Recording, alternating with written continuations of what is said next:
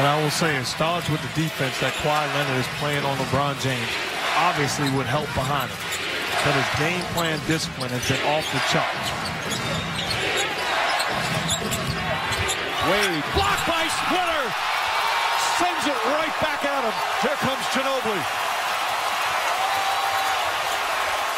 And remember last year when James blocked Splitter, it was a signature play. Here, Splitter gets his revenge. Mills for three. Spurs running away, a 17-point lead. Patty Mills, another game as a huge spark off the bench. Bosh the drive. Second effective go to the basket from Bosh. He has their only points here in this third quarter. Mills, bang!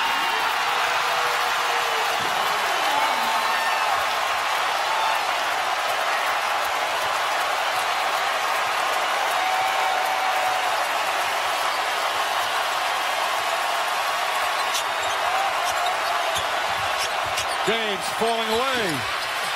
Rebound Leonard. His 9th board of the game. Leonard pushes out to Ginobili. Puts it in. What an avalanche from San Antonio. A 21-point lead.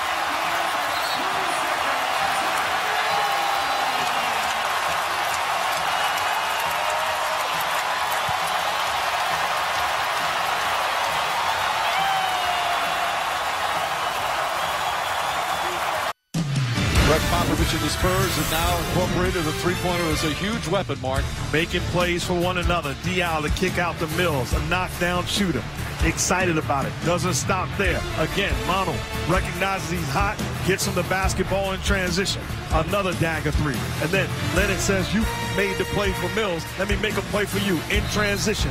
Finds Manu, knocks down the shot. A clinic on how to play basketball and how to find the open man. Talk about the evolution of the three-point shot. Back in the first finals, where the three-point was part of the NBA, it was way back in 1980, Lakers and the Sixers. In the 6 games in those finals,